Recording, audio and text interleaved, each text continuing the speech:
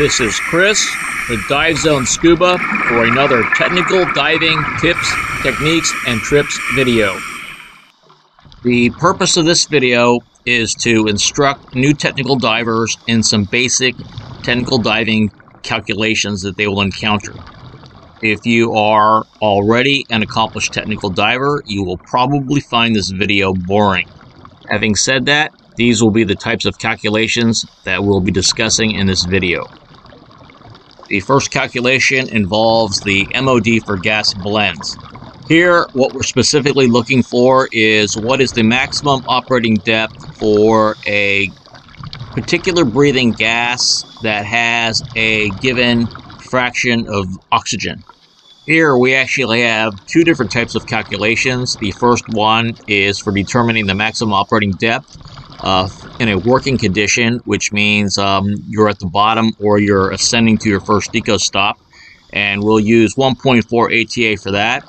And the second type is for calculating the MOD for a decompression gas, and we're going to be using 1.6 ATA for that.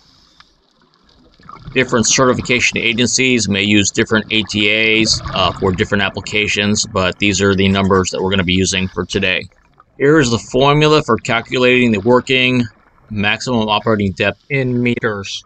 Note that the fraction of O2, the FO2, is going to be a number between 0 and 1.0. It is not a percentage. So if you were using air as a bottom gas, you would not use 21%. What you would use is 0.21.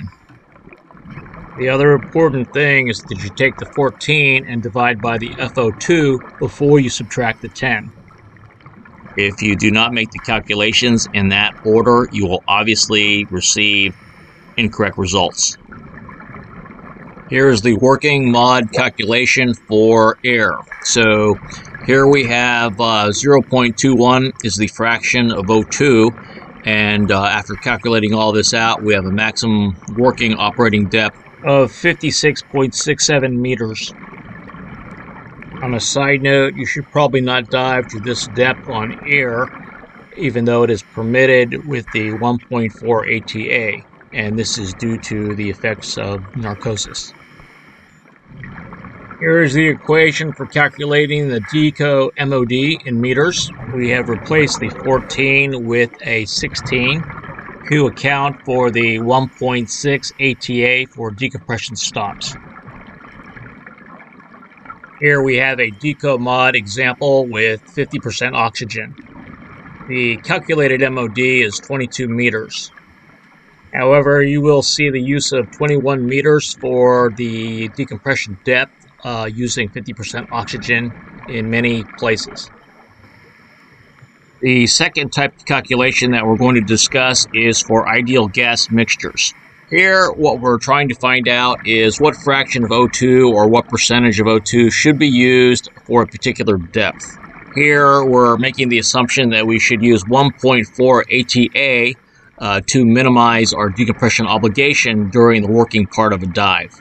So what we're going to do for this calculation is we're going to take our basic working MOD formula and we're going to rearrange it, and instead of solving for the MOD, what we're going to do is we're going to solve for the fraction of O2. So again, we're using the working formula for the MOD with the 14 in the numerator.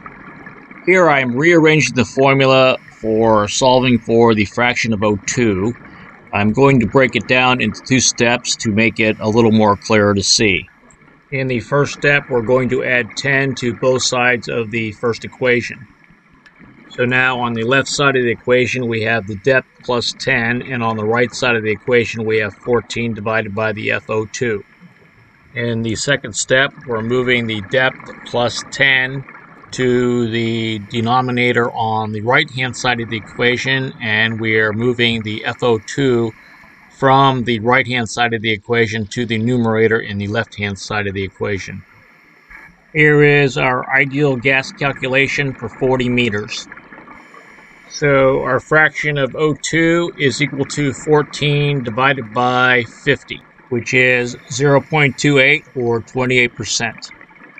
Rather than trying to memorize this formula, it may be easier just to start with the one working MOD formula and derive the fraction O2 from that formula. The next calculation involves partial pressure. Here, the primary thing that we're concerned about is determining if our planned gas is safe for our planned depth. Here is our formula for making the partial pressure of O2 calculation. We have the first term, which is the fraction of O2 in the mix, and then we're going to multiply that by the atmosphere's absolute at the depth that we are going to be breathing the gas at. When we use this formula, we are first going to have to calculate what the ATA value is. Here's the partial pressure equation for air at 45 meters. This equation yields a partial pressure of O2 of 1.15. Since this is well below the accepted limit of 1.4 for working calculations, most agencies would consider this acceptable. The next category of calculations involve determining exactly how much gas I do have in my tanks.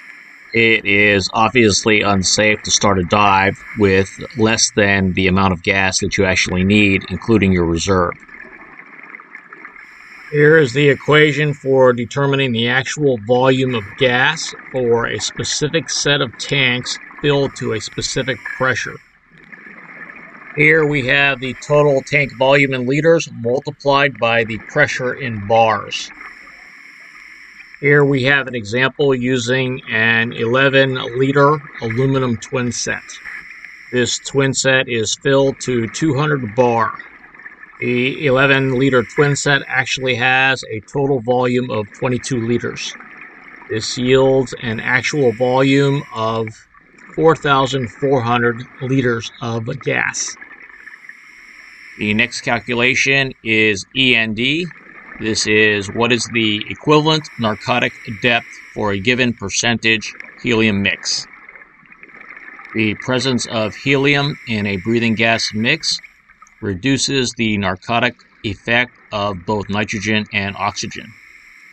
So calculating the END provides the equivalent depth if you are not diving with helium. Depending on the activity taking place, some certification agencies will specify an END between 100 and 130 feet. The formula for calculating the END in metric is the depth plus 10 times 1 minus the fraction of helium minus 10. Specific attention needs to be paid to the position of the parentheses, otherwise the equation will yield inaccurate results. For a 60-meter dive with a 30% helium mix, the equivalent narcotic depth would be 39 meters. For a non-overhead environment, non-complex dive, 30% would be considered acceptable. For a 60-meter dive with some certification agencies. So these are some of the basic calculations that you may encounter when enrolled in a technical diving course. This is not an exhaustive list of calculations that you may encounter. Some calculations, such as gas density, may be better calculated using decompression software. This is Chris with Dive Zone Scuba. I hope you found this video helpful. And thanks for watching.